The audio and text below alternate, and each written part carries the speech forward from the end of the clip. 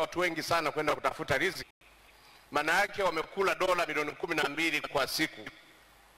Ukichukua pesa hizo Mheshimiwa Rais, na ukachukua na matumizi ya pombe na vitu vyote vinaelekea kwenye maini, ni karibu dola milioni 20 kwa siku. Ukigawa kwa bei ya dhahabu ya leo ambayo ni dola 40, ni sawasawa na kilo 700 za dhahabu zinapotea kila siku, ambayo ni karibu tani 20 za dhahabu, ambao ni uchumi mkubwa sana Mheshimiwa Rais, kuliko uchumi mwingine wowote. Ni vizuri benki kuu wanunue, na sasa hivi Mheshimiwa Rais, teknolojia imebadilika. Sidhani kama ile hofu iliyopo inaweza kuwa hiyo. Najua shida ni hata bungeni tunashindana na wataalamu. Mheshimiwa Rais, unaweza kusema wataalamu labda wana nia mbaya. Hapana. Dhahabu ni mpaka wale waliozaliwa maeneo ya dhahabu. Mtu mwingine ukimweleza, saa nyingine mnaweza kugombana, kwambia bana utaniletea majini, ni biashara ya madini. Kwa hiyo kunakuwa na uoga mkubwa sana Mheshimiwa Rais ambao umefika pale. Kwa hiyo naomba sana, kulingana na wazungumzaji walivyoongea, tatizo letu kubwa, kama itaruhusiwa kesho Mheshimiwa Rais, watu watafurika kuuza dhahabu yao. La mwisho Mheshimiwa Rais, ni suala hili la mali ambayo imo ndani ya tuseme mali ambayo mtu anaruhusiwa asafirisha yale mekanikia ambayo yanakopa, yana mali zingine kama alivyosema mzee wa Tini. Ni kweli Mheshimiwa Rais, mimi niko kamati ya viwanda na biashara. Juzi tulivutana na Mheshimiwa Waziri kuhusu suala la Mchuchuma. Mheshimiwa Rais, Mheshimiwa Rais, Uganda wanajenga bomba la mafuta sasa hivi kutoka Uganda kupita hapa kwetu wakipeleka kurudi oil. Lakini Waganda wale wale wananunua petroli na dizeli iliyosafishwa kuelekea Uganda. Ni kweli Mheshimiwa Rais, kama leo tukiruhusu chuma ya Mchuchuma, watu wachukue sampling, Wachina waruhusiwe kununua baada ya wataalamu wetu kukotoa gharama zote za uchenjuaji wa chuma hicho. Mheshimiwa Rais, tunaweza kupata pesa mchana na usiku bila tatizo lolote. Maana yake hata tukisema tusubiri kujenga kweli Mheshimiwa Rais, mpaka juzi niwauliza wenzangu na Mheshimiwa Waziri kwenye kamati, tunaweza kwenda kwenye nchi gani ya Afrika tukakiona hicho kiwanda cha chuma? Akasema Afrika hakipo. Na kama hakipo, sisi na wewe Mheshimiwa Rais una shida ya pesa. Kwa nini tusifanye utaratibu mzuri tukapata analysis za chuma zilizomo, tukaangalia gharama za uzalishaji kama tutajenga kiwanda hapa, halafu bei katangazwa kwamba ukinunua mchanga huu wa chuma ununue kwa bei fulani, usafirisha, halafu sisi tununue chuma, kama tulivyokuwa tunalaumu kwamba Waruguru wanachukua mihogo Mheshimiwa Rais iliyo mibichi, wanakuja mjini wananunua iliyo kaangwa. Mwanzoni tulifikiri ni hadithi mbaya, lakini kwa sasa tunaanza kuiona Mheshimiwa Rais, inawezekana wale Waruguru walikuwa sawa. Asante sana Mheshimiwa Rais. Haya, nataka mnunuzi anayenunua baya, mnunuzi wa dhahabu au tanzanite au nini, anayesafirisha nje, nataka tuwe free. Hii ni Tanzania yetu. Ni nani ambaye huwa ananunua? Sisi ni wanunuzi wa dhahabu. Sisi ni wanunuzi wa dhahabu na wachakataji. Haya, mmoja mnunuzi yuko wapi? Hapa. Mimi hapa mnunuzi wa almasi. Mimi mnunuzi wa dhahabu. Haya, mnunuzi wa dhahabu na mnunuzi wa almasi, mmoja azungumze. Nasema naitwa Matias Rwechungura. Wewe si umezungumza? Hapana, mimi ndo nimetokea huko kuja kuzungumza. Unajua Rwechungura lugha nani yamezungumzwa kama matatu? Haya, Rwechungura. Tulitoa mapendekezo ya kuwa na marketing center. Unanunua nini wewe? Tunanunua dhahabu. Dhahabu, haya. Na tunaichakata. Endelea. Naitwa Matias Rwechungura. Sisi ni wanunuzi wa dhahabu, ila tunaichakata kwa kuondoa impurities. Na kwa kuanzia tulifunga mtambo mdogo ambao tunatengeneza coins. Moja ya coin ninayo hapa, kama mna mtu sahihi tunaweza kukupa kakuletea ukaiangalia. Of course tunatengeneza ounce moja na bars. Sasa shida iliyopo, tulitoa mapendekezo mwanzoni kwamba tuwe na marketing center ambazo mtu yoyote yule kama ni muuzaji aje kwenye zile marketing center akute ni watu wa TMA, watu wa madini, waangalie purity yake, wakitoka pale atafute wanunuzi pale kama ni mabenki au nini ambao wako mle. Tukatengeneza sampling ya coins na sampling ya bars, ambayo sample moja ya coins ninayo. Of course nyingine tulijaribu kuzituma kwako, hatuna uhakika kama zilifika kwako. Wala hazijafika mimi hizo sample. Yeah. Kwa hiyo muulize uliyempa. Endelea tu. Sasa baada ya hapo of course tulikwama. Kwa hiyo walikudanganya kwamba wananiletea kwangu hiyo sample? Hawakunidanganya, labda hawajafika kwako lakini sipendi kutetea nani. Na hivi tunavyoongea wako humu, hebu msote mmoja aeleze imefika wapi. Friends, can you talk about this? Aliyepewa hiyo sample ya kuniletea mimi kusudi niangalie impurities yuko wapi? Mtaje tu, wewe wala usiogope bana. Friends is the one who sent someone to bring it to you. Can you? So you got the offer so that you can bring it to me. Did you bring it to me? Nakwambia kikao hiki mtajua mengi.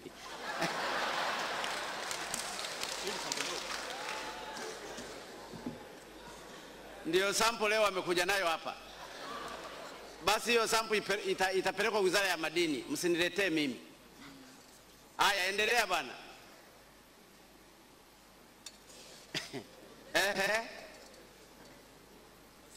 Katika testi yako baada ya kufanya ya kuchakata umekuta gold yako ina percentage ngapi? Ina impurities nini? Ina impurities gani? Of course impurities sitaziongelea, lakini sisi tunatoa wewe ongea hapa ndio maana tunauliza hapa. Kuna wataalamu wengi tu hapa. Kuna maprofesa wamesomea geology. Sisi tumetoa impurities zote, imebaki 99.99 ambayo inatambulika kimataifa. Na impurities iliyobaki ni ya kitu gani? Zile impurities ambazo tumezitoa of course ni za vitu vingi ambavyo anaweza kaelezea hiyo reference ambayo ni mtaalamu wake. Kwa hiyo huyo ndio mwenye smelter. Ndio mwenye smelter ambayo sasa hivi inajengwa nyingine nani pale Dodoma. Inatoa kiasi gani? Inatoa mpaka 100%. Per day inatoa kilo ngapi? Tulionayo kwa wakati ambao tulijenga Dar es Salaam kwa day. Can you explain more about your smelter? Yes, the way you used to do in order to get the final products of gold. Please just explain it. Actually, I'm since 2011 only transporting refined gold from Tanzania, only gold coins. So actually we are taking out only the silver in the moment, but we developed a refinery what can other side materials can take out and clean it. So we are doing it in Dodoma airport in the moment. It will be 30 kilo per day. But we developed a system for 300 kilo a day. What will be our 300 kilo a day.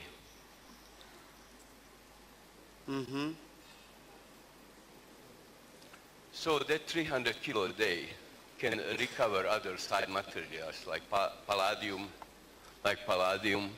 like silver, palladium, and maybe rhodium.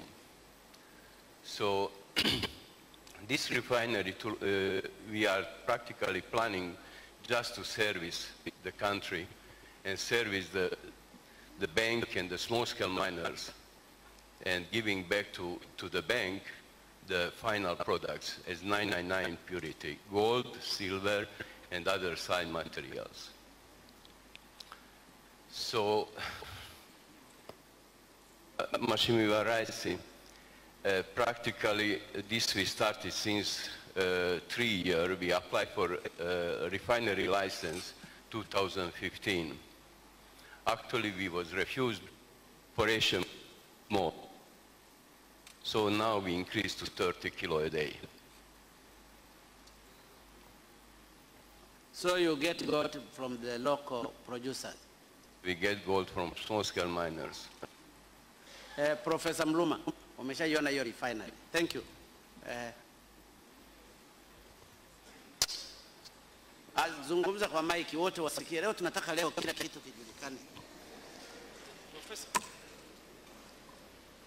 Mheshimiwa Rais, sijaiona na ndio nimesikia leo, na itakuwa vizuri nikiona ili niweze kujua hiyo level ya purification yake na hizo byproducts anazo. Lakini amesema yeye yuko hapa kwa miaka 3. Inaelekea hana leseni. Na wewe kabla hujateuliwa ulikuwa unakaa Dodoma. Ndio maana nashangaa sababu niko Dodoma zaidi ya miaka 15. Haya, Profesa Kikula, mwenyekiti wa, mpe Profesa Kikula labda anafahamu.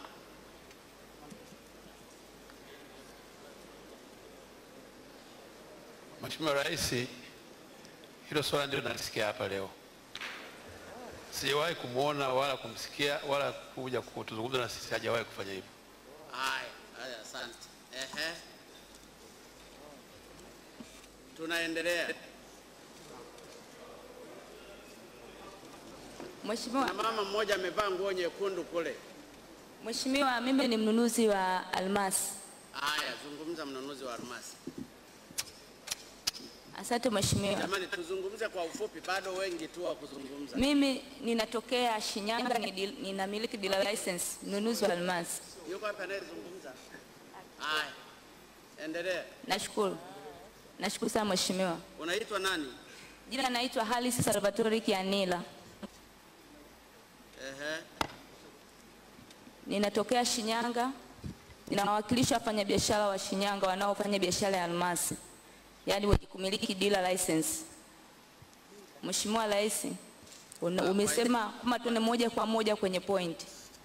Naomba nisipoteze muda. Kulingana na taarifa aliyotoa Mheshimiwa Grigori pale, naye ni mmoja wa wafanyabiashara. Kwa hiyo mimi naona nijazilizie tu pale alikoweza kuacha. Sisi kero yetu kubwa sana ni pale tunapopungukiwa na wataalamu wale wanaitwa mavaluers. Ili uweze kusafirisha almasi yako lazima ipitiwe kwa wataalamu ambao wanaitwa mavaluer. Hivyo hapa Tanzania upande wa Shinyanga tu yuko mmoja. Ina maana huyo mtu mmoja akiugua uwezo kufanya shipment. Mwanza hayupo, mwingine yuko Dodoma, Dar es Salaam ni kwa mashaka sasa hivi. Kingine Mheshimiwa, biashara ya almasi imewekwa kiutaratibu na nafikiri imepangiwa utaratibu mzuri wa mfumo wa biashara ambayo ina control pesa, unaona inavyoingia na inavyotoka. Lakini sasa hivi kumekuwa na tatizo. Katika biashara hii uweze ukaipeleka nje ya nchi, yani kwenye trade market bila kuwa na Kimberley certificate.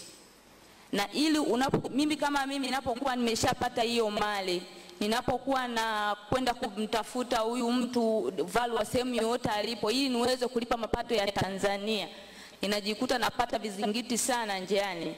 Unaweza kukutana na askari kwambia wewe una permit yoyote ya kushika hii kitu.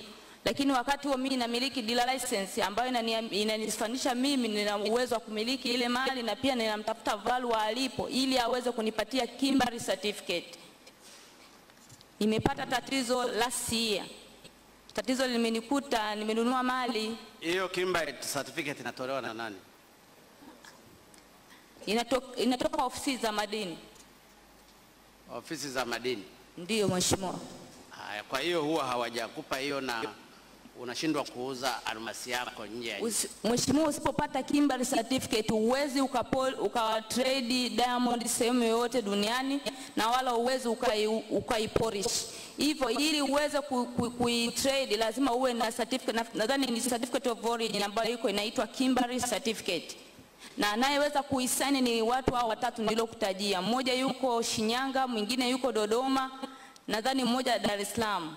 Otherwise hakuna mtu mwingine anaweza kaisaini, inaitwa Kimberley certificate. Haya, kamishna wa madini yuko wapi?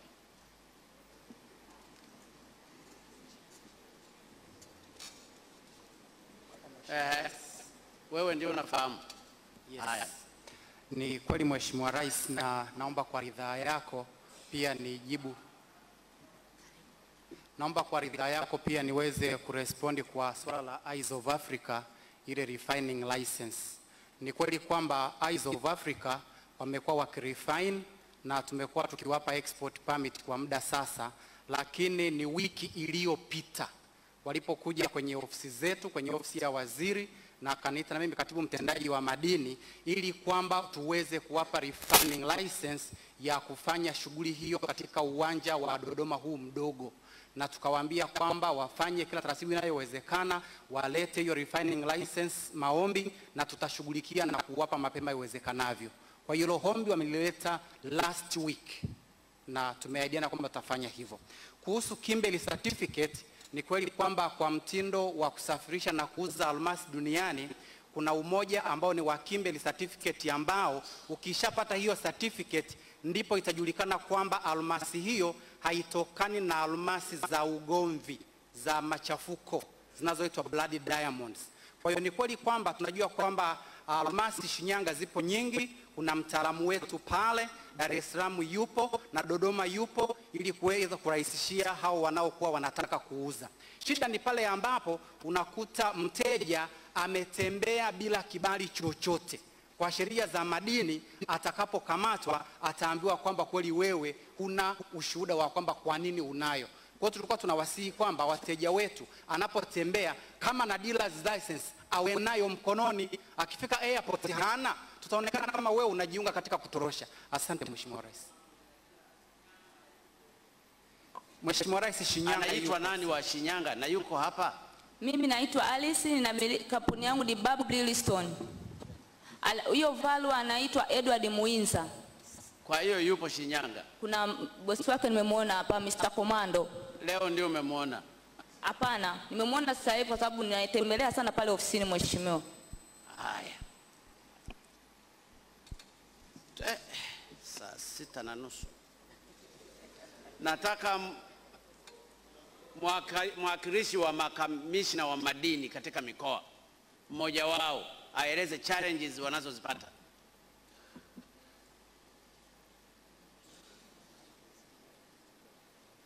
Sasa wakiogopa kwa unafiki kwa sababu waziri wao yuko hapa, sema lolote, hata kama waziri anakutumaga dhahabu mpelekee. Ninafahamu baadhi ya watendaji wa Wizara ya Madini wanashiriki katika uchimbaji. Wengine wanawatuma watu wanakuwa ndio wawakilishi wao. Sasa nataka tusolve tatizo leo. Kamishna wa madini, makamishna, mawakilishi wa makamishna wa madini kule mikoani, mkinyamaza na mko hapa, naweza nikawafukuza wote leo. Unajua ninyi hamjui the way serious is this. Nataka mmoja wao wazungumze challenges wanazozipata huko. Waziri, hakuna wawakilishi wa madini hapa. Kwa nini hawasimami? Naomba msimame wote wawakilishi wa madini mlioko katika mikoa. Nawaambia msimame wote. You can't hide it. Wengine wako wapi?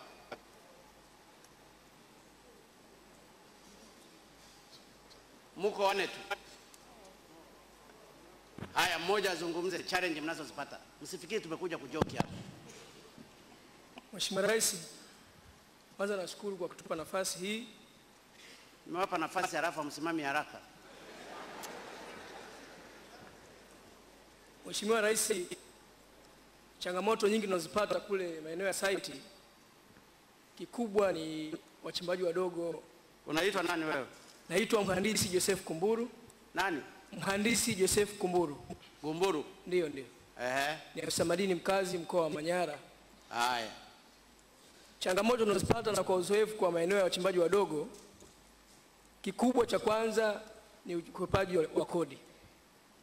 Tumekuwa tukishirikiana na jeshi la polisi kufuatilia masuala ya ulipaji wa kodi ya wachimbaji wadogo, na kutokana na watendaji kuwa wachache kwenye baadhi ya maofisi, inalazimika muda mwingi matendaji kwenda maeneo ya site.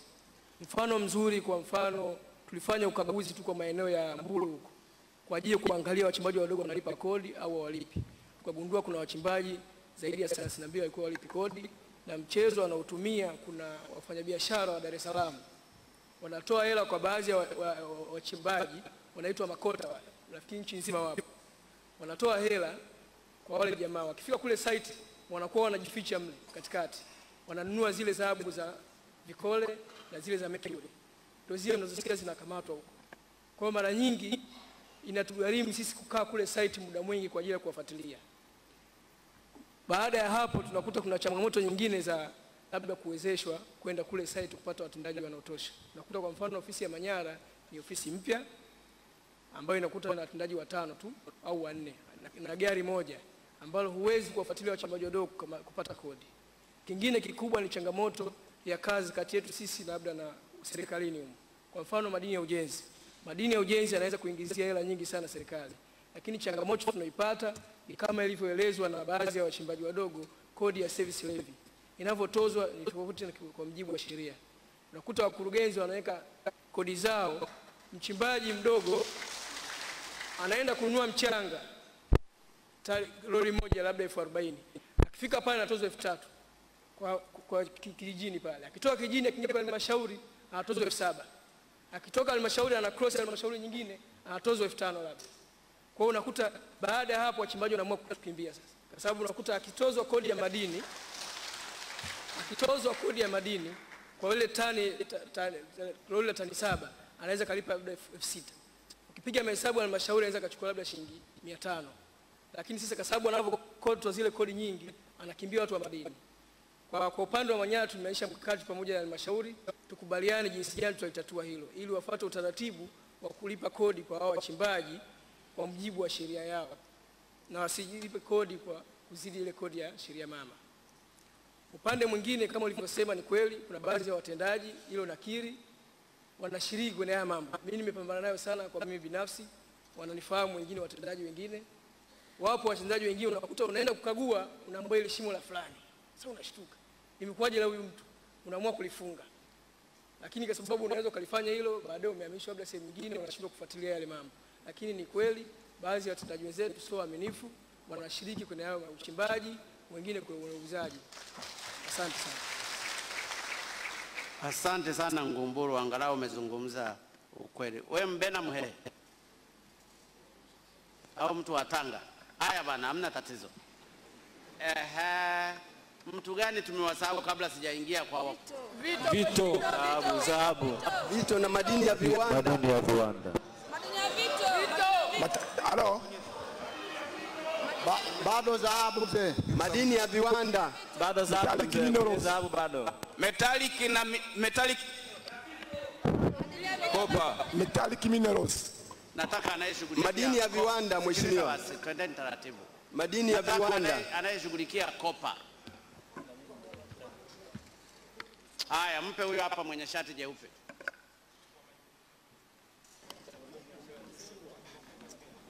Ninaambiwa Tanzania tunakopa maeneo mengi. Na saa nyingine hata tunapochimba dhahabu kuna composition ya kopa. Mheshimiwa Rais, kwa jina naitwa Ali Nganzo. Mimi ni mdau. Zungumza kwa sauti wasikie wote na walioko kule. Mimi ni mchimbaji na mchenjuaji wa kopa.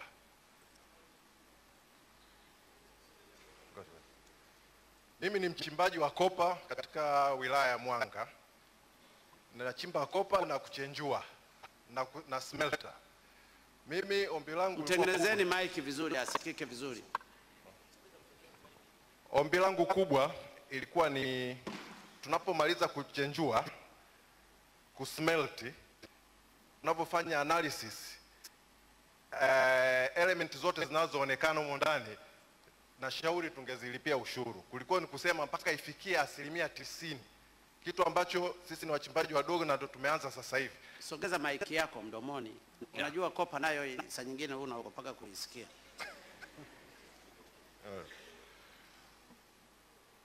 Nilikuwa naomba kila element inayoonekana baada ya kufanya analysis tuweze kulipia royalty.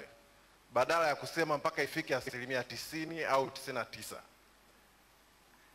Kwenye kopa unapochenjua, wakati unafanya smelting, unapataga element gani zipi ambazo zinatakiwa kulipiwa royalty? Mimi pale kwangu kuna iron, kuna zinc, na silica. Sasa kitu gani huwa kinakukataza kulipia royalty? Sheria iruhusu sasa mpaka ifike 90% kwenye 90 na. Kwani uzungumzi kwa sauti watu? Uzungumzi kwangu, unazungumza hawa. Sheria ionyeshi inasema mpaka ufikishe zaidi ya 90% ndio unaweza ukaexport. Aha, kwa hiyo sheria inakataza kulipia royalty ya iron, zinc, silica. Unaambiwa tu ulipie copper ambayo unafanya smelting. Ndiyo. Kwa hiyo nyingine unaiweka pembeni wakati nayo ni madini ambayo ni mazuri. Na ni vizuri alipiwe royalty. Na sheria inakataa. Ndio. Haya. Basi nakushukuru sana. Madini ya vito. Mheshimiwa, madini mimi ni mdau mwingine wa madini ya kopa mheshimiwa. Mheshimiwa, madini ya ujenzi. Halo? Madini ya ujenzi mheshimiwa. Mheshimiwa, mimi ni mdau mwingine wa madini ya kopa. Sisi ni wachimbaji wadogo wadogo. Ninawashangaa kwa nini mnataka kuanza fujo. Ameshazungumza wa kopa, nimechagua. Wote wanataka kuzungumza hawa. Sasa kama hakueleza vizuri wa kopa, unasubiri muda mwingine ukipata nafasi. Nimemchagua yule mzee mwenye kibandiko pale. Asante sana. Mheshimiwa Rais, mimi naitwa Dr. Omar Mzito, natokea Morogoro. Na mimi ni mwenyekiti wa wachimbaji wadogo wa mkoa wa Morogoro. Sisi Morogoro tunayo madini mengi sana ya vito. Na madini haya mengine yana thamani yanayolingana na Tanzanite, yanayolingana na almasi. Isipokuwa tu ni kwamba mtazamo umekuwa tu kwa madini machache, kwa mfano ya Tanzanite, almasi na mambo mengine. Lakini vito ni miongoni mwa madini yenye thamani kubwa. Sasa Morogoro sisi tunayo madini mengi yanayovuka zaidi ya aina 200. Lakini tatizo letu kama wachimbaji wa mkoa wa Morogoro, karibu eneo lote la mkoa wa Morogoro limejawa na leseni kubwa zile za utafiti. Kwa hiyo sasa, kwa sababu kuna eneo kubwa la leseni za utafiti, wachimbaji wadogo wanapomba leseni za kuchimba, wanakuta maeneo yote tayari kuna leseni za watu. Na kwa bahati mbaya leseni hizi hazifanyiwi kazi, isipokuwa watu tu wamezichukua na wamekaa kimya, kwa maana kwamba zamani walikuwa wanafikiria wakipata wawekezaji wapate pesa. Kwa hiyo hii inatunyima sisi wachimbaji wadogo kupata maeneo ya kuchimba.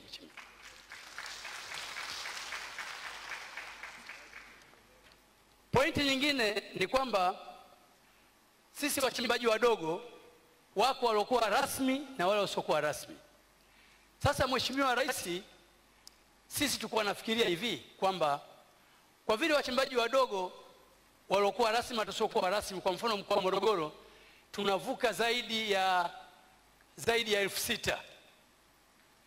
Sasa tukawa nafikiria kwamba ili kuondoa tatizo la kamata, hawa wachimbaji wadogo ungetusaidia kama vile ulivyowasaidia wa machinga, tukaorodheshwa, tukapewa vitambulisho, tulipie ya hesabu ya mwaka mzima kama walivyokuwa wa machinga, ili tuweze kuchimba mahali popote, tuweze kujinufaisha.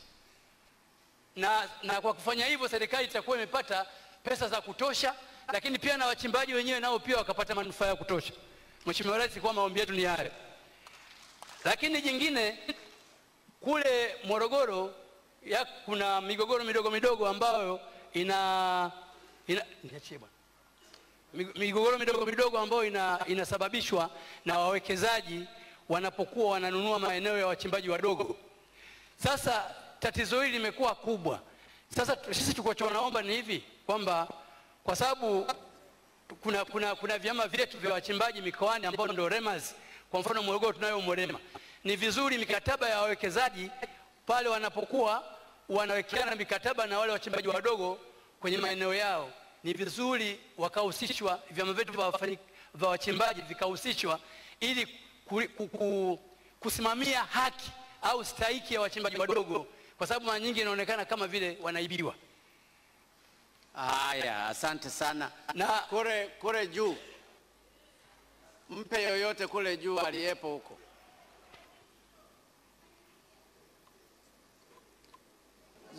Mheshimiwa. Haya, mmoja pale pamoja na yule mama atafuatia, alafu baadaye nitahamia huko. Nashukuru sana Mheshimiwa Rais. kwanza kwa kupata sehemu ya nafasi ya adimu kutoa mawazo yetu kama wafanyabiashara wadogo wa madini almaarufu broker kutoka kanda ya kaskazini. Samahani. Kwa Rais, kwanza nakupongeza kwa kutambua hila za viongozi wanaopenda kutengeneza hotuba wakati tumesafiri ili tulete kero zetu. Kwanza hongera kwa kutambua hilo. Mheshimiwa Rais, mimi labda nijikite moja kwa moja kwa sababu sisi ni wafanyabiashara wadogo wa madini ya vito. Kuanzia kwenye ukuta wa Magufuli hadi madini aina 52 ya vito. Kama wenzetu wa dhahabu wanavyoeleza na wengine, madini ya vito iwe Tanzanite iwe yeyote, sisi tunafahamu uwezi. Hata ukinipa dakika moja wanaweza usitoke humu ndani. Isipokuwa Mheshimiwa Rais, labda nijikite ili hata si mabroka tusiwe waizi. Wala Mama Kikuyu alieleza, lakini sisi tuna hamu ya kulipa kodi. Isipokuwa leseni inayotolewa, leseni ya broker, tunapatiwa kwa shilingi 300,000. Kinachosikitisha, tunakatiwa kwa dola. Leseni ya ndani tunakata kwa dola 125, lakini ni leseni ya broker ambaye mimi Mwiraki, masaa yakiambiwa ingia kwa huduma kwa wateja, za fomu, leta kitambulisho, tuko karibu 500,000, tuko karibu na zaidi ya 500,000 brokers. Sasa ukiingia dirisha hili ukatokea dirisha hili ukatokea dirisha hili, mwishoe sio hata kutorosha madini, tunakimbia sasa kukata leseni kwa sababu process ni ndefu. Unaomba leta dola uko ndani ya benki. Niliuliza juzi wakati nakuja, nilienda kumkatia broker leseni, nikaambiwa ingia huduma hapa, huna kwanza kitambulisho, kalete kitambulisho. Nikauliza, jamani, si 600,000 leseni mbili, kwa nini msinikatie tu niondoke? Wanahamu wanawahi kuingia kwenye ukuta. Sasa pale kwanza unapoteza muda wa broker kwenda kuingia kwenye ukuta. Pili, unaambiwa ukikata wiki hii broker license unapata hata baada ya miezi miwili bado hujasainiwa. Unaenda kumuuliza Raimo Musa, aisee ile leseni natoka lini? Anakuambia nenda kwanza ukuta kule utakamatwa. Tunaingia kihalali, lakini hiyo urasimu wa dola. Hebu niambie mimi Mwiraki nimekuja nataka leseni, naambiwa nenda kwanza kalete dola, lakini naye 300,000 yangu mfukoni. Hii naye ni urasimu mojawapo. Pili, Mheshimiwa Rais, wenzetu zaidi ya 500,000 wametutuma. Sisi sio machinga wa kuuza sufuria, tusijishushe sana.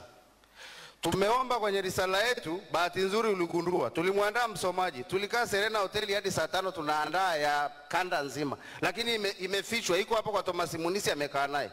Angela Kariuki akiwa waziri alituita, tukamwambia mama, tumetapeliwa, kuna hizi leseni ID card kabla rais hajatoa. Hii hapa mheshimiwa, ina saini ya viongozi wako hapo wa serikali. Hii hapa tulishatengenezewa, tuna miaka 3 tunaibia serikali. Hii sio leseni, ni uwizi. Ndio wanasema kuna watu wa serikali hawatatoka, na waizi wa mawe tu wako hapa pia, tukiwataja hawatatoka. Kuna kupa hii ni akitapeli kabisa. Hii ina saini ya ZMO. Sasa hebu fikiria mimi naye nataka kulipa serikali, napewa control bill imesema tuwe 5, tukakimbilia miaka 3 hatujitambui. Siku tumeingia kwenye ukuta umetangaza tupeleke maleseni, tulienda zaidi ya watu 600, tunaenda getini tunatolewa mita. Sasa hata ule mwanajeshi anakwamba masa muone ina ground si sawa. Sasa tunashauriana na wale watu wa ulinzi, maana na wao sio wataalamu wa kutoa leseni. Baadaye bahati nzuri alimtimua ule ZMO, lakini unamtimuaje hujamchukulia hatua? Kwa hiyo tumebaki na hizi. Kabla hujatoa machinga, sisi tunaye ya 100,000 hii hapa. Alikupa nani jina? Wizara ya Madini kanda kaskazini. Alikuwa anaitwa Adam kwa kipindi kile. Anaitwa? Labda waziri wa aliyepita anamfahamu. Anaitwa Adam Juma. Adam Juma. Kwa hiyo tumeibiwa miaka 3. Hii sio leseni, tumebaki nazo mkononi, tunapambana na wanajeshi na wao hawajui taaluma ya leseni. Wao ni kusema ingia kama unaye, kama unatoka. Safi sana, asante sana. Mheshimiwa Rais, naendelea. Sisi broker license, yani broker license tunakata kwa 300,000. Tunakuomba na hii kilio ya Watanzania wote, tuna hamu ya kukuchangia. Laiti ungejua tunavyokupenda, tuna hamu ya kukuchangia shilingi 100,000 naomba basi, kwa sababu si hatuuzi masufuria. Wale uliowaeka wale tusilinganishe madini na vyombo vya mitaani. Wale uliowapa sawa mama ntilie. Hebu angalia kati ya 50,000 kwa 500,000, kwa nani, kwa 50,000 kwa watu 500,000, na wanaokata kwa mwaka. Hata tathmini nikiwaambia, maana nilikuwa naongea RMO wetu wa Arusha, bahati nzuri watu wa mikoani ni wanakuogopa. Yaani wanatuambia mkiweka hivi inakaa vizuri. Na unaona kabisa kuna pato hapo itatokea, serikali itapata kodi. Kwa mfano, ukituambia tulipe shilingi laki badala ya 300,000 na hatukwepi. Zaidi ya watu 500,000 wakiniambia kesho mimi ni mwenyekiti wa wafanyabiashara wadogo wa madini Tanzania Small GM Dealers Organization. Na kamata tu ile faili langu mimi mwenyewe nawaambia pita hapa, nendeni wizarani kaleteni. Kwa 50,000 au laki kwa hizi ID tulizotapeliwa miaka 3, ukafanya rasmi print machinga, maana yake unaweza kupata bilioni 50 kwa mwaka, badala umpe RMO shilingi milioni 200, atafute milioni ngapi, milioni unampa 10, atafute milioni 200. Tunadhibitiana, tunafahamiana, tuna registered, tunaambia kata leseni, si wenyewe ndo tunawakamata. Unashikaje madini? Kwa hiyo tunapunguza kazi ya wanajeshi. Kwa hiyo wanajeshi ukipita getini unaye nani, kwa siku moja, siku ya pili utaniuliza mimi, haya kweli mheshimiwa, hii hapa zaidi tutafika hata 1,000,000 kwa wakati mmoja. Hakuna anayekwepa urais wa kuingia kwenye geti lako, sawa, wakati anatoka akaguliwe, utaona inavyochangamka kama zamani. Lakini mama Kikuyu kama mama yetu, mama wamezoea kulia, lakini si vijana tunataka kulipa ili tuendelee kupanda kwenye ndege. Hapa juzi tuliteleza tu, tunashangaa tunakutana tunapishana tu uwanja wa ndege. Kwa sababu imekuwa rahisi 1,200,000, ukai sijui unaambiwa wiki 2 uombe tiketi ya ndege. Unapiga simu unaweka 3, mnakutana. Hata kama una viela vyako unapanda. Kwa hiyo mheshimiwa, hilo la leseni tuweke, usituweke kama machinga, ila angalia kati ya 50,000 kwa mwanzo hadi laki tuko tayari. Na ukitaka watu 500,000 ndani ya mwezi mmoja, maana Doto Biteko kipindi fulani anakusanya maoni kwenye mwenyekiti wa kamati, tulikuwa wote. Na usijisahau ukishaanza kula vioyozi kaka, twende kwenye mzigo sasa, maana ndo umepewa.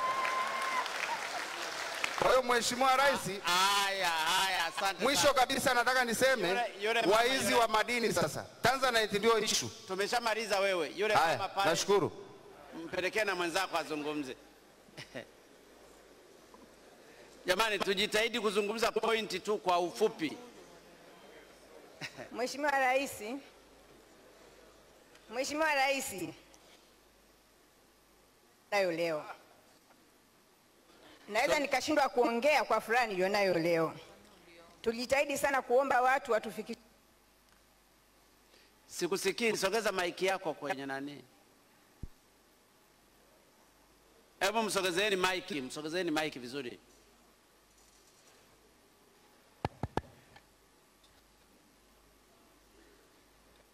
Rais, naweza nikalia kwa furaha nilionayo leo. Tulijitahidi sana kuomba watu watufikishie salamu zetu kwako, walikuwa wanakataa. Lakini Mungu aliye mwema na fursa hii, na mengi yetu tumeshaelezwa. Madini ya vito kwanza, kama alivyosema msemaji wa kwanza kwamba madini ya vito yanasauliwa sana, inaonekana kwamba Tanzanite ndio jiwe. Tanzanite ni jiwe ambalo ni rahisi sana kulitungia sheria, ni rahisi kulicontrol kwa sababu linatoka Tanzania peke yake. Lakini kuna madini mengi sana ambayo yana pesa nyingi na yalikuwa naipatia serikali pesa nyingi tu.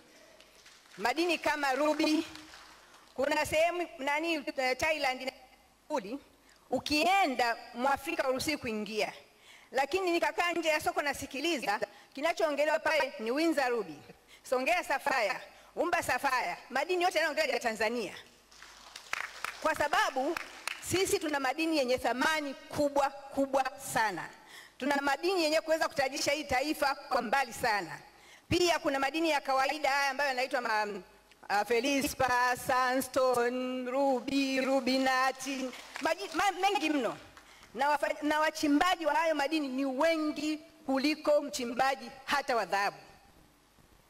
Mikoa ya Tanga, mkoa wa Dodoma, mkoa wa Morogoro, mkoa wa Songea, mkoa wa Kilimanjaro, tuna watu wengi sana wachimbaji. Sasa na Lindi na Mtwara. Ikatokea rais, mtu akatoka huku sijui ni nani, akaja kwa kuambia Mheshimiwa Rais, simamisha haya madini yasafirishwe ili tuweze kuyatakata nchini. Na nyinyi mkapitia sheria tukasimamishwa. Hilo nini inaitwa zuio, tatizo? Zuio linaloongelewa Mheshimiwa Rais limeleta madhara makubwa sana kwa wananchi wako. Makubwa mno. Makubwa sana. Kwa sababu gani? Mimi binafsi nilishawahi kulilia kwamba Mungu wangu Tanzania tungekuwa tunakata mawe. Nasafirisha felispa. Naiuza kilo moja kwa $2 Hong Kong kwa Wachina. Mchina anaenda anaikata. Nimeenda kwenye maonyesho Dubai nakuta felispa pete moja inauzwa $3,750. Jiwe moja la kutengeneza pete $3,750. Nikarudi hapa niliongea kwenye vyombo vya habari, hata ITV niliongea. Nikasema jamani, ya kuweza sisi kutengeneza hayo madini hapa. Lakini Mheshimiwa Rais, kuna kitu kinaitwa kipindi cha mpito. Mmeshaliona, mmelifahamu. Hatuna mtaalamu hata mmoja. Mheshimiwa Rais na mashine zaidi ya 30 za kuchakata mawe. Lakini hakuna mtaalamu waseme kama na ya bid hii shanga niliyovaa. Hata mmoja Tanzania hayupo. Nimejaribu, nimechukua wataalamu nimeenda chuoni Arusha, nimeenda chuoni Dodoma, nimehangaika natafuta mtu wa kunisaidia kumalizia. Nimesha hapa naweza nikakuonyesha. Lakini wa kumalizia kutengeneza mbilingo hakuna mtaalamu hata mmoja Tanzania. Pili, mashine zenyewe za kutengenezea hatuna. Nilizonazo mimi nimezinunua China. Lakini ninazo nyumbani kwangu natengeneza step 1 to 4. 6 na China kwenda kumalizia. Nina mashine nyingine ziko bandari. Nyingine zinataka kupigwa mnada kwa sababu nyingine kwenye kutwa kwa sababu. Lakini Mheshimiwa Rais, akati kilichokosekana ni period. Ulipo hapa kipindi cha mpito hata Dorema ni basi. Mwisho niliamua kukutumia. Mheshimiwa Rais, tunataka tukuone tunazuiwa na watu wakati. Ni sawa? Haya, nimekusikia. Kwa mfano Mheshimiwa Rais, tunaweza tukapewa leseni kwa sababu unahitaji license. Nimeshakuelewa kwamba nakupa leseni lakini ulete mashine. Nisikilize, nimekuelewa kwamba mnahitaji kipindi cha mpito, transition period. Ndio. Haya. Upande huu kule juu.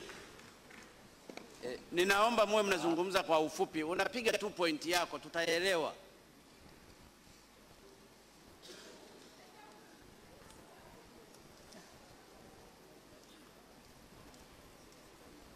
Asalamu alaikum.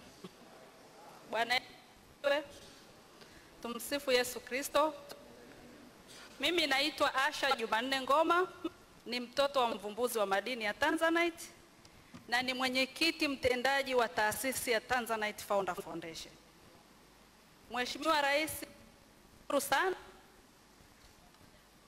wengi wamezungumza, lakini ulivyosema kwamba leo ni fursa ya wadau na wafanyabiashara na watu wengine, kwa kweli Mheshimiwa Rais tumeshukuru sana, kwa sababu tunajua tuna mengi ambayo tunatamani ni usingeweza kuyafanya.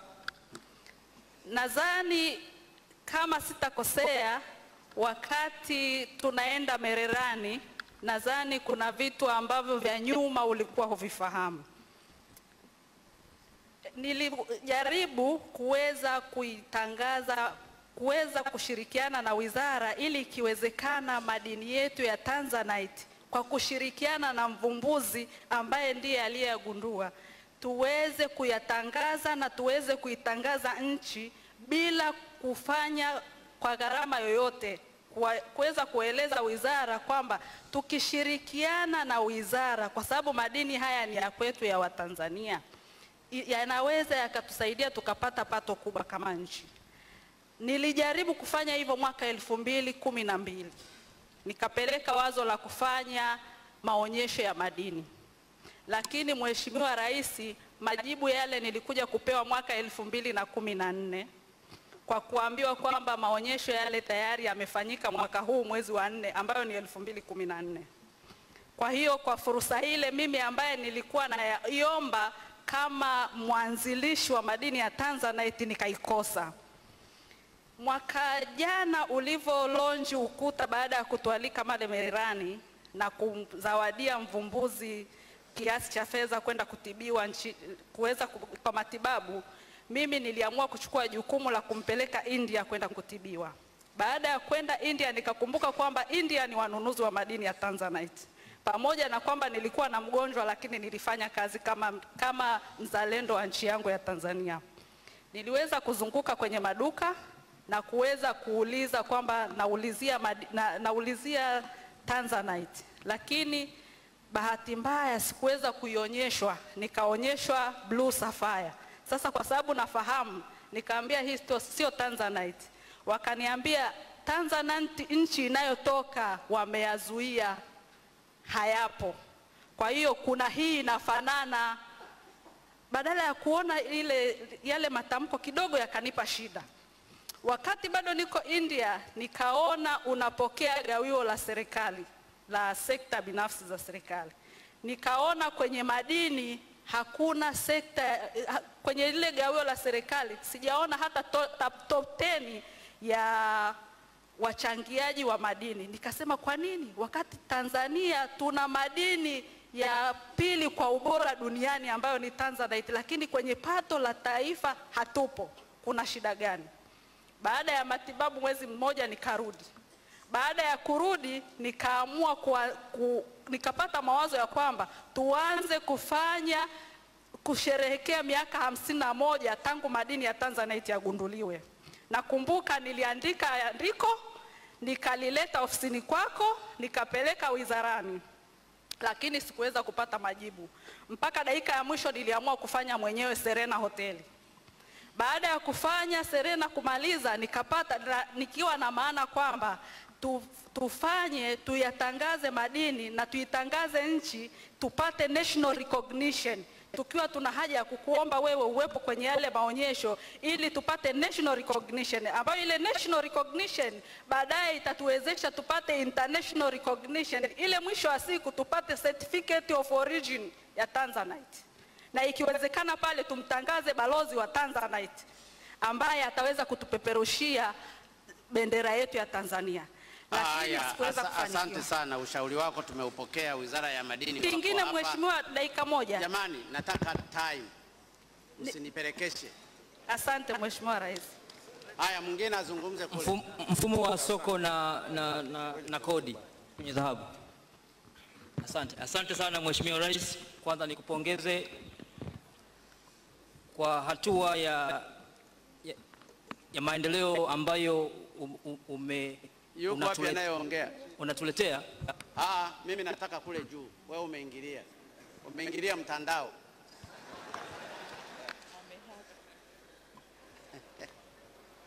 Nataka huko juu. Haya, huko juu jamani. Nashukuru mheshimiwa rais. Kwa jina mimi naitwa Hamisa Omari Kambi, natokea mkoa wa Kigoma, wilaya ya Uvinza. Napenda niseme yafuatayo kutokana na manyanyaso nilionayo kwenye machimbo yangu. Mimi na machimbo ya mchanga nina leseni halali yenye namba PML 002/KGM na 003 KGM ambayo inaanzia tarehe 30 mwezi wa 8 2018. Baada ya kupata leseni nilienda kwa halmashauri ya Uvinza kwa mkurugenzi wangu, akanipongeza sana, akaniambia mama hongera sana ya mapato ya halmashauri. Sasa nilivyoenda kuanza kazi, mwenyekiti wa kijiji cha Uvinza ambaye anaitwa Nilis Noah Ntaba zuia kufanya kazi, mpaka hivi sasa sifanyi kazi vizuri na wala siingizi ushuru wowote ndani ya serikali. Naomba mheshimiwa rais ulishughulikie hilo haraka. Mkurugenzi alichokifanya, nilienda kutoa ripoti kwa mkurugenzi wa wilaya.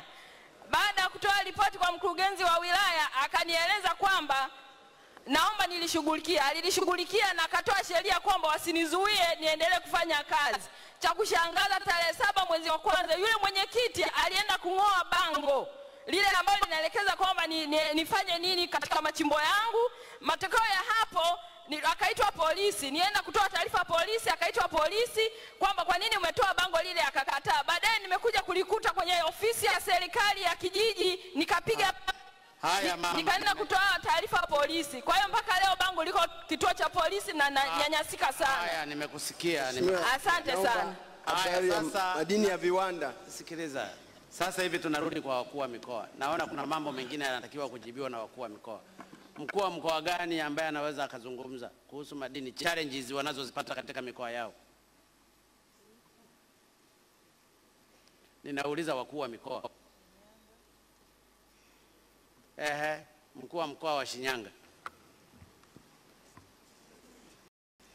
Mheshimiwa Rais,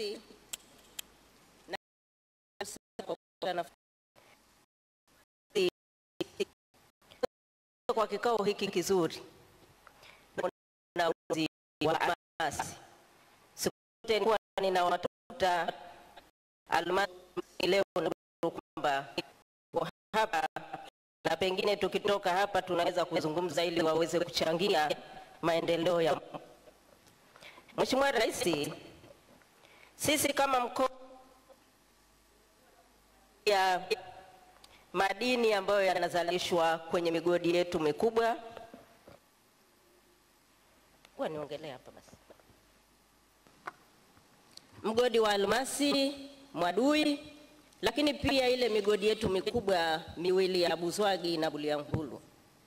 Kamati zetu za ulinzi na usalama zimekuwa zikishiriki moja kwa moja kwenye siku ambayo smelting inafanyika kwenye migodi yote miwili, na tunapotoka pale serikali inafahamu kwamba inapaswa kulipwa shilingi ngapi, na hilo tumekuwa tukilisimamia tangu ulipozuia kusafirisha makenikia mpaka sasa tunafanya hilo. Lakini kwenye upande wa almasi kwenye mgodi wa Mwadui tumekuwa tukishiriki wakati wa kupima uzito ili kuhakikisha kwamba almasi inayosafirishwa ni kiasi gani. Changamoto tulionayo ni kwamba mzigo unaosafirishwa tunajua uzito, lakini hatujui thamani, kwa sababu thamani ya almasi inakwenda kufanyika baada ya kutoka pale na wataalamu valuers ambao wanaweza kufanya uthamini wa mzigo uliopo. Mheshimiwa Waziri, Mheshimiwa Rais, kazi kubwa ya kusimamia migodi kama mkoa tumekuwa tukiifanya, lakini changamoto tulionayo ni almasi ambayo inazalishwa pembeni, dhahabu ambayo inazalishwa na wachimbaji wadogo. Tumekuwa tukishirikiana na ofisi za madini kuhakikisha kwamba zinapata ulinzi wakati wanakwenda kwa wachimbaji wadogo kukusanya kodi ya serikali kwa wale wachimbaji wadogo. Lakini kwa almasi imekuwa ni tatizo kubwa sana. Almasi yetu inakouzwa, Mheshimiwa Waziri Mkuu, imekuwa ni changamoto kwa sababu inauzwa, watu wako kwenye hoteli. Mheshimiwa Rais, samahani, hamna tatizo, ni yale yale tu, wewe endelea. Unaambiwa kwamba kuna mtu yuko mahali anasubiri kununua almasi, unapeleka watu kuangalia ili waone watu watakaokuja kuuza almasi. Siku hiyo wakishajua inaliki, kwa hiyo almasi haipelekwi kuuzwa.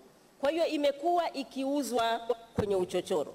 Kwa hiyo solution, Mheshimiwa Rais, ambayo tuliona ni kuanzisha soko kwa ajili ya kuuza madini. Hili tumewahi kulizungumza na Mheshimiwa Waziri Angela Kairuki wakati akiwa waziri, lakini nimelizungumza pia na Mheshimiwa Doto Biteko. Tumeona solution pekee kwenye mkoa wa Shinyanga, Mheshimiwa Rais, ni kupata eneo ambalo tutajenga soko kwa ajili ya kuuza madini yetu, ili almasi hii iweze kuuzwa nje, Mheshimiwa Rais, na sisi tuione, lakini na asilimia ya almasi ambayo inazalishwa mgodini nayo iweze kuuzwa nje, ili mzunguko wa fedha kwenye mkoa ule, Mheshimiwa Rais, uweze kuwa mkubwa. lakini pia hata wale wachimbaji ambao uliwapa eneo kule Mwakitolio nao waweze kuja sasa wauze dhahabu yao ambayo wanaizalisha. Ni juzi tu nimepata malalamiko kutoka kwa wachimbaji. Kuna mchimbaji alikuja ofisini kwangu akilalamika kwamba sasa hivi bei ya dhahabu imekuwa chini, lakini tungekuwa na soko ambalo tunaweza kuuza, ninaamini dhahabu hii yote tungeweza kuiona na tungeweza kupata ushuru wa serikali kutokana na dhahabu hii. Sisi kama mkoa tumejiandaa tayari, ardhi tunayo. Ninaamini kwa sababu tumeongea na Mheshimiwa Waziri, basi jengo kwa ajili ya kuuza madini litakuwa la kwanza kujengwa kwenye mkoa wa Shinyanga. Mimi nashukuru sana kwa hilo Mheshimiwa Rais. Haya, asante. Kuna wachimbaji wakubwa au wanunuzi wakubwa? Wapo dealers Mheshimiwa Rais. Wachimbaji wakubwa au wanunuzi wakubwa? Kwa sababu naambiwa kuna wanunuzi wadogo na wanunuzi wakubwa. Vito Tanga Mheshimiwa. Vito Tanga, tuna hoja. Mnasemaje? Madini ya Vito Tanga kuna hoja. Yupi huyo nyuma ya huyo? Haya. Wewe ndio mnunuzi mkubwa, si ndio? Haya. Nimechaguliwa na umri wa miaka 84, kwa hiyo mkubwa kidogo. Haya. Ngoja nisimame hapo. Mheshimiwa Rais, mimi jina langu ni Eric Mchata. Natoka Ruvuma na Mtumbo, Ruvuma. Nilikuwa na mgogoro na kampuni moja ya madini kwa miaka 12 iliyopita. Mgogoro huo niliupeleka kwenye kamati ya bunge. Wakati huo mwenyekiti wa kamati alikuwa ni Mheshimiwa Shelukindo. Huyo Mheshimiwa Shelukindo akanipeleka kwa waziri wa madini. Wakati huo alikuwa anaitwa Mheshimiwa Ngeleja. Kutokana na malalamiko yangu kuonekana kuwa yalikuwa na uhalali ya kuwa nilivamiwa na kampuni moja ya madini, sina haja kuitaja hapa. Kwa hiyo ikafanyika mpango kuwa mimi nipeleke kesi yangu kwa kamishna wa madini.